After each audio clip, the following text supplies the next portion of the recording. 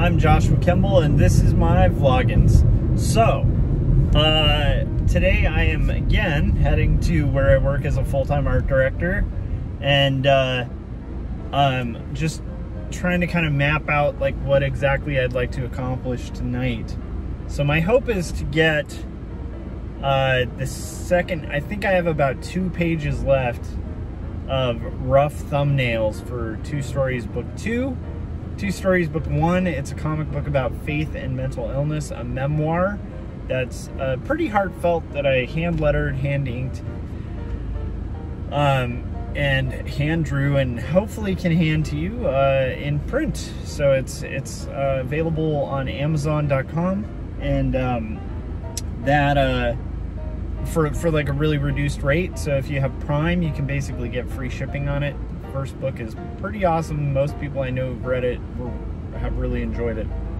So yeah, so there's that. Let's see what else. Oh yeah, so basically I have created my proposal. It's like a pitch basically for a book when you're sending it out to publishers through my literary agent. I sent in my first draft yesterday, and then the cool thing is, like, yesterday morning my literary agent got it. I should name drop her, actually, Keely. She's amazing. And then basically she gave me really good feedback and revision ideas for the proposal, and I had adapted it, revised it, and sent it back out. So at this point it's getting a once-over again, and hopefully it's good to go, although honestly usually these things take 1 or 2 revisions to basically revise, because our goal mutually, like myself and my literary agent, is to try to give it the best option of getting the best publisher possible. So that's where we're at. And so that process, those wheels are turning. I realized today too, I did a side project last year that I want to make a yearly thing, which was making my own album. And I kind of want to do that again. So, so yeah, so there's that. So basically I need to try to kind of get that going. I'm like 4 songs in, and in order to hit the end of the year for my little personal goal, I would probably need to track a song this month, and my goal would be to have like a full album again this year, just for fun. So that's something I'm thinking might be fun to kind of do, or carve at. I don't know if I'll have time, honestly, until maybe the weekend. But it is something to kind of, for me to consider and kind of turn about and see if that's a possible thing.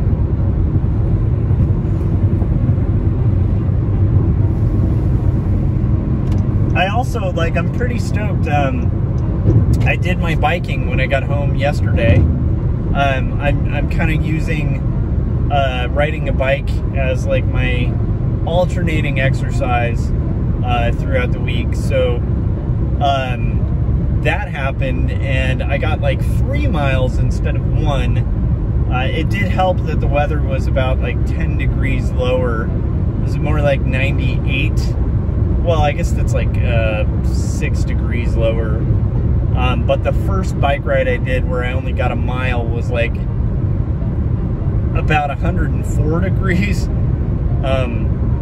So I think the temperature difference made a huge difference there. But what was cool was I'm starting to kind of get in the flow of it a little bit. Like, I don't have a great bike. I did get some gear that I felt kind of nerdy about initially, and I'm so thankful I did. And I'm starting to realize, like, I got like mountain bike shorts, which are way less embarrassing for me personally, because I'm like, I'm not a confident person, than like the tight kind of spandex type outfit. So I did get like padded bike shorts, but they're for mountain bikers, so they kind of just look like skater shorts, which is kind of awesome. So I got those. I was so thankful because they're of a material that kind of resists sweat. And I need to actually probably get like a jersey or something that has a material that's going to resist sweat, because by the time I was done with just that 3 miles, I was covered, like my shirt was like a sponge, just holding all this wet, ugly sweat like to me. And yet those pants that I ordered, that I felt kind of weird and self-conscious about, like, no sweat. It was awesome. They were awesome. So I have to kind of keep that in mind too. But yeah, also I got like some really dorky shades. And I shouldn't call these things dorky. I think a lot of this has to do with my own self-confidence and stuff, the fact that I feel like it's dorky. But it's like biker shades, which really helped, actually. They arrived in the mail and I put them on and for my ride, and it helped a lot. It reduces glare when you're kind of heading in like more of a sunny area, and that makes sense in our valley. So yeah, so basically I did the bike stuff, and I realized by doing it, I was like so thankful for the gear. Like I have a little water bottle too, which is super important in the area we live in. It's like if you don't stay hydrated doing that stuff, like you're gonna die on that road. And then I confidently felt pretty good about hitting the streets. I mean, like most of the route that I take has like pretty sufficient bike lanes, and it just went really well. So I was pretty excited about that, and I'm overcoming my own self-doubt about the whole biking thing, which is cool.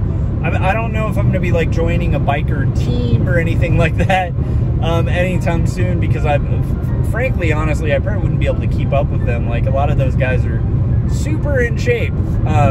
But I will say, like, I'm pretty happy with how it worked out, and yeah, so that's cool for like an alternating exercise. So what I need to do tonight is also hit the rowing machine and then do my weights and stuff. And I know I talk a lot about exercise. What's weird is I used to just absolutely hate any kind of talk of exercise or thought of exercise. But as I've gotten older, it just becomes really essential to keep my mind and body from like aching all the time. My mind kind of agile and ready to kind of work and adapt, and like, I don't know. I'm sure there's science to it, but my point is, if I do it, I feel better and more equipped to actually get work done. So yeah, so those are all things. And then we did the indie review show yesterday. And that was really cool. And we reviewed Joe the Barbarian, which is an amazing book by Sean Gordon Murphy, who I had never really read his stuff before, or seen his art. And I should have, because he's like a rock star in the industry. But I think because I delved so far into like the Fantagraphics, like Drawn and Quarterly, like kind of artsy underground scene, I've missed a lot of stuff that's a little bit more mainstream, but is like incredible and still independent comics. So it's one of my favorite things about doing the indie review show with Corey, is he'll kind of bring these things to the table that are like things I should have read, like they're huge in the comic world, but I just somehow missed them. And so I really like appreciate that ability to kind of find out about work. And artwork and stuff. And man, for the page layouts, like that book is just like incredible. So there's that. Yeah. And then let's see, what else do I need to do? Honestly, I did end up getting the time to review the script. I promised a friend of mine that I'd review their script for the next comic, and I'm so glad I got the opportunity to do it. It's a really good script. I don't want to reveal what script it is, but it was really cool, and I did finally was able to make the time to kind of like pour through it and stuff, because when I give feedback, this script in particular, like a lot of the plot was very like nicely worked out. So it was mostly just like, here's some ideas, The dialogue's a little weird here, like just the little things here and there that I think might improve like the kind of flow of the story, but the general story arc is working very well. There wasn't a lot of confusion, and there was, for me, there were a few things, like there was a kind of reveal a little early that I felt like maybe if you reveal a little later, it'll, you know, kind of create like a good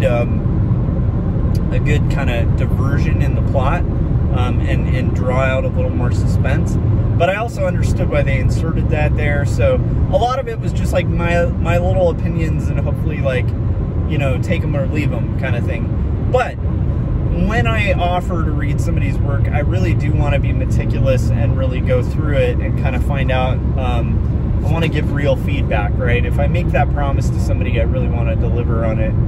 I have like 2 other things that I need to read. My brother actually wrote a short story which I need to read really bad, because he's a great dude.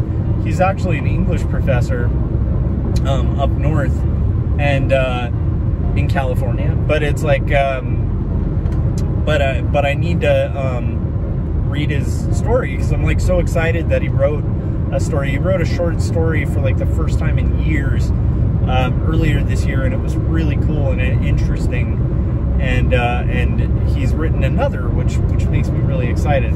So that's happening. Let's see what else.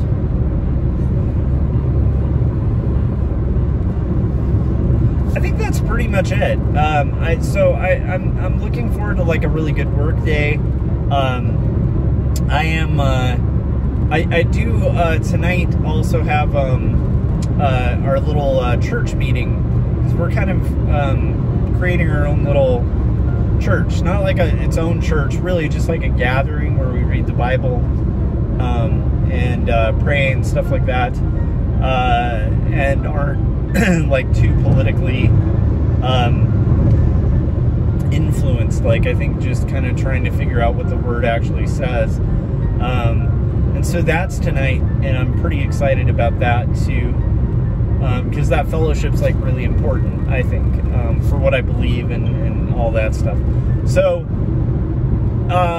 all of that's happening, and yeah, it's just the only struggle right now is like the same consistent struggle, you know, that I've been having for the last few years, which is just like, I have never been busier in my life to where I have more projects and like less time to do things than I've ever had in my life.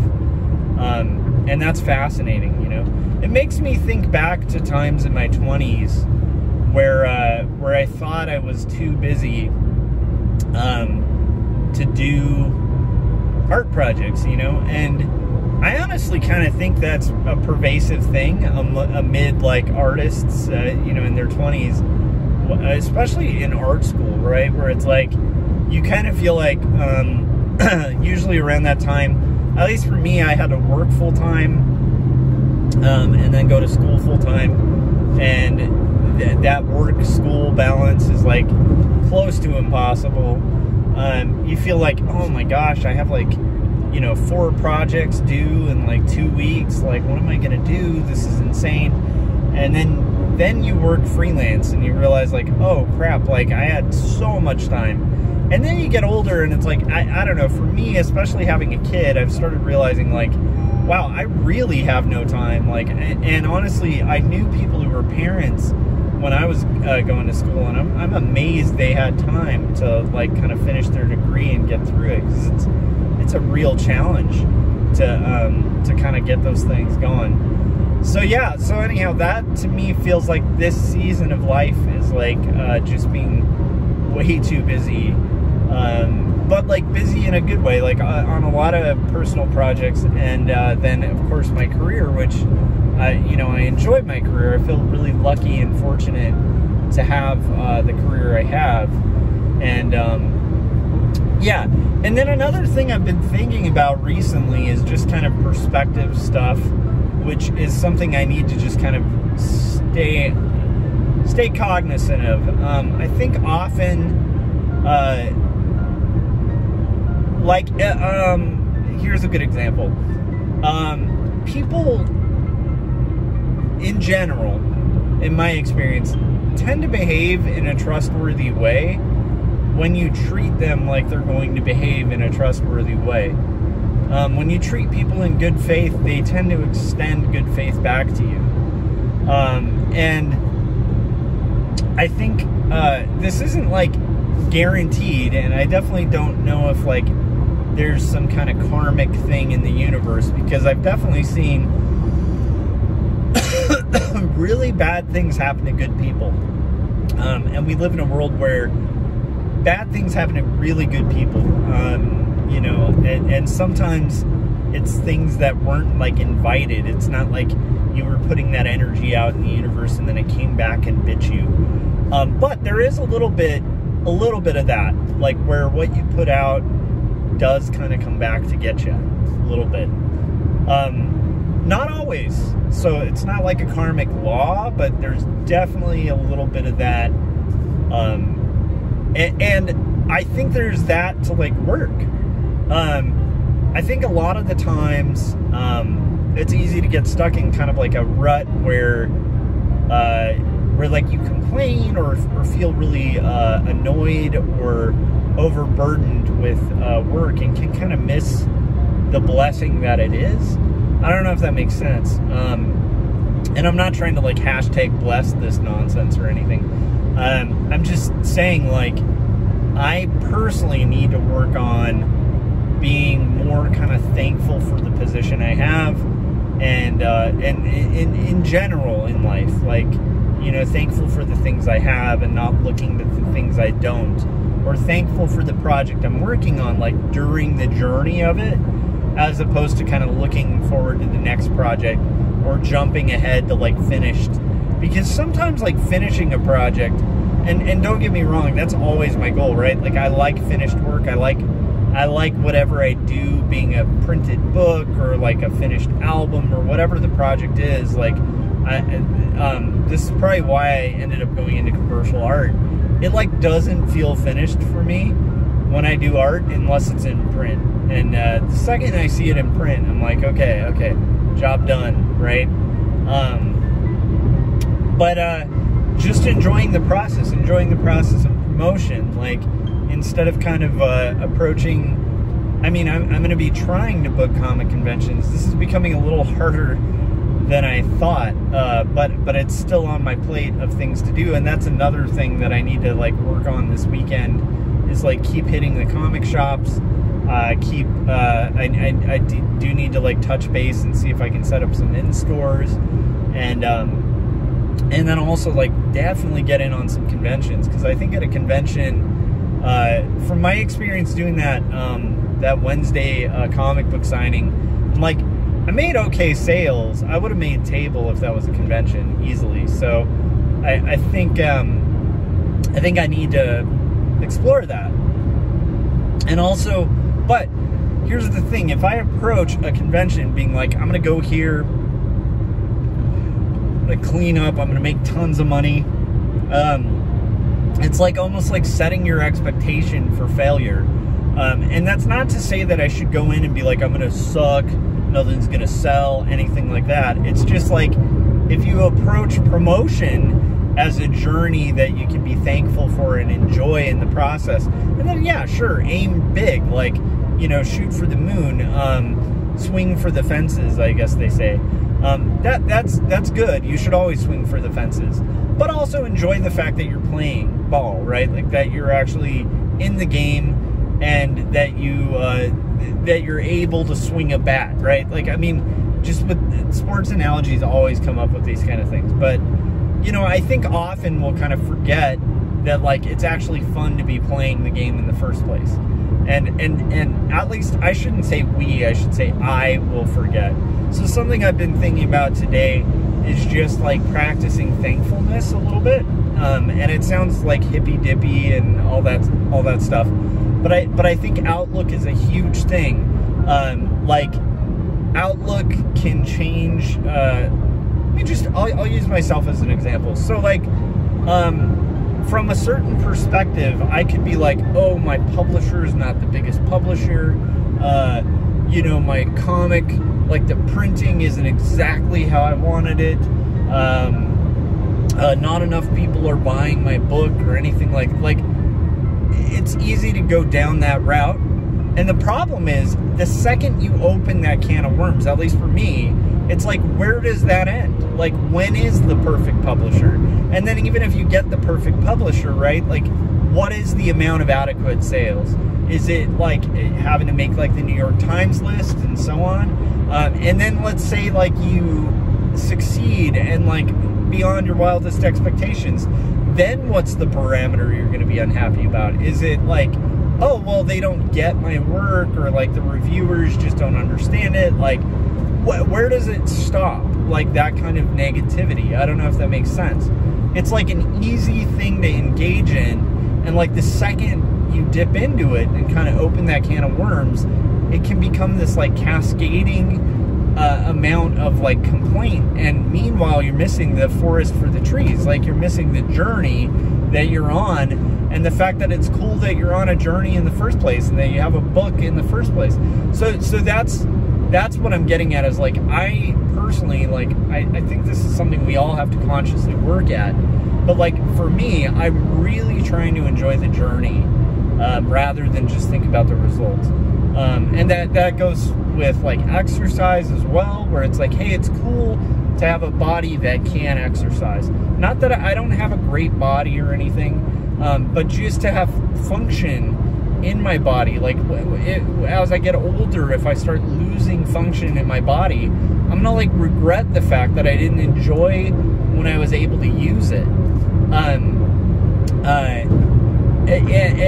And similarly, like, you know, if I approach like conventions more like a journey and fun, and like, yeah, sure, set a goal. It's a goal, and take it seriously. You know, like, really, I do think you have to be ambitious to achieve anything in life, and that's definitely something that I've experienced. But also in that process, like, don't forget to just like enjoy the process, because, you know, it's a really huge opportunity. So anyhow, and it's a fun experience. And I think if you approach it like a fun experience, you're gonna do a lot better hitting your goals and your targets, because you're just gonna emanate more positivity, and like and honestly, that's like an addictive thing to vibe off of. Like, I think for people.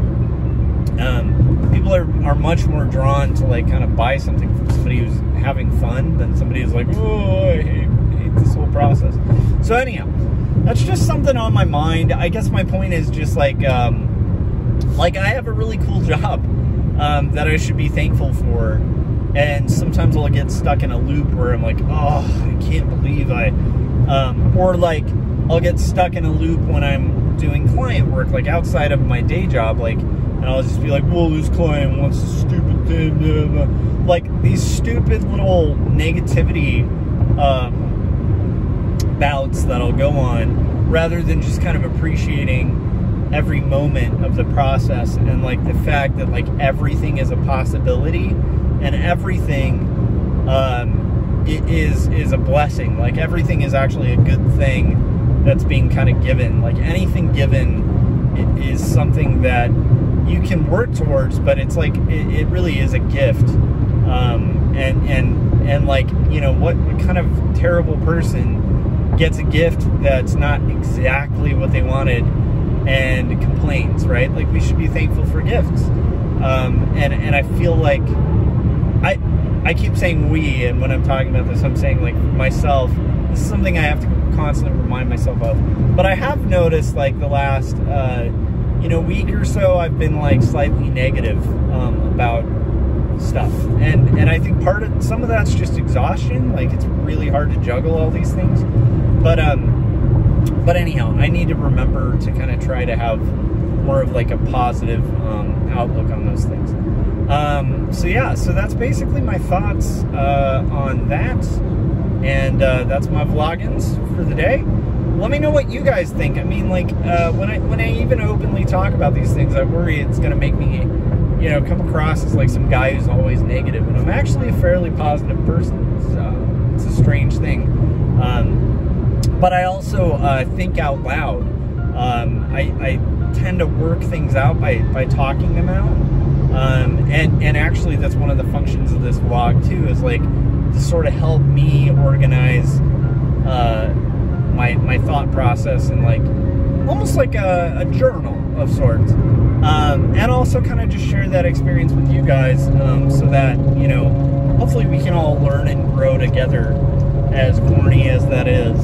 So anyhow, that'll do it. I'm curious what you guys think. Do you guys ever find yourselves getting like, you know, I'm sure you do, but do you ever find yourself getting like stuck and kind of having more of a negative viewpoint of your life situation or whatever it is, and kind of miss some of the good things that are actually occurring within it because you're constantly looking for the next thing?